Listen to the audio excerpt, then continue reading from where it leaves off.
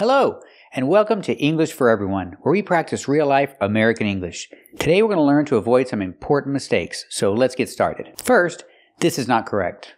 Hey, can you pass me my mug of coffee? I seared my finger. When the mug's hot and you burn your finger, you don't actually say burn. You say, I seared my finger.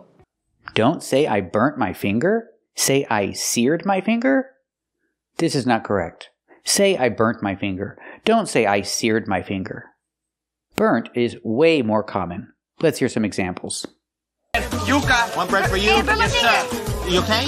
You want to keep going? Burnt my fingers, man. Is that toothpaste? Yeah, it's an ancient Chinese remedy for burnt fingers. He burned his hand real bad on the car's radiator. Well, he tried, but it burned his hand when he grabbed it. He burned his hand, looked like he burned his stomach, too. My husband, he burned his finger, ma'am. The boy burned his hand by touching an electric wire. So what is seared?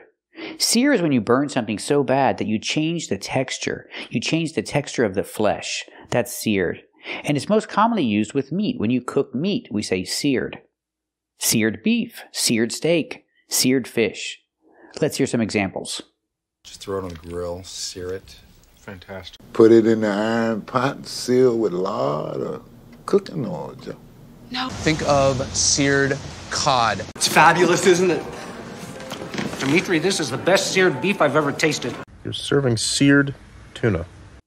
So I can say I seared the steak in the pan, or I seared the steak in the oil. Pronunciation, seared. Use the ear sound like beer and near. Sear, plus the D sound, seared.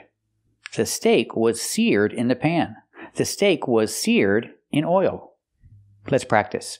Was the steak seared in the pan? That's right, the steak was seared in the pan. The idea is you cook the steak and you change the texture of the flesh, of the meat. That's seared. Let's practice. Was the steak seared in oil? That's right, the steak was seared in oil. So if you touch a hot mug, you don't sear your finger, you burn your finger. This is also not correct. I burned my tongue. I singed my tongue. You don't actually say burned, you say singed. I singed my tongue. Don't say I burnt my tongue. Say I singed my tongue. This is not correct. Say I burnt my tongue. If you drink something hot or eat something hot, you say I burnt my tongue. So what about singe? Singe in the past, singed. This verb is normally used for hair. When you burn hair, we say singe. You singe your hair. Or in the past, you singed your hair.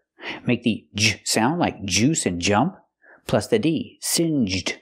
You can singe your hair if you burn your hair. Let's hear some examples. Singed off half my hair. Singed my eyebrows. £20 I paid him. That damn dragon practically singed my beard off. And one of them went off too soon and singed all the hair off my head. Well, all the hair got singed off my head. That was pretty funny. Example. She singed her hair. The idea, she burnt her hair.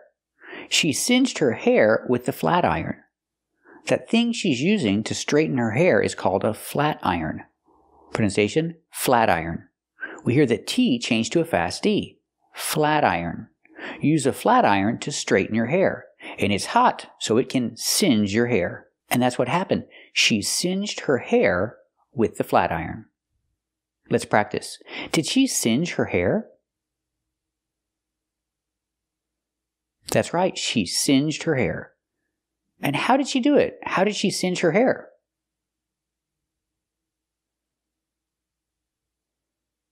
That's right, she singed her hair with the flat iron. Be careful. So remember, use the word burn in the past, burned or burnt. I burnt my finger on the hot cup, and I burnt my tongue on the hot coffee. Don't say seared and don't say singed. They're used in different ways. Thank you for watching. And if you like this video, subscribe to our channel. And if you want to become a member, click the join button. And we'll see you next time.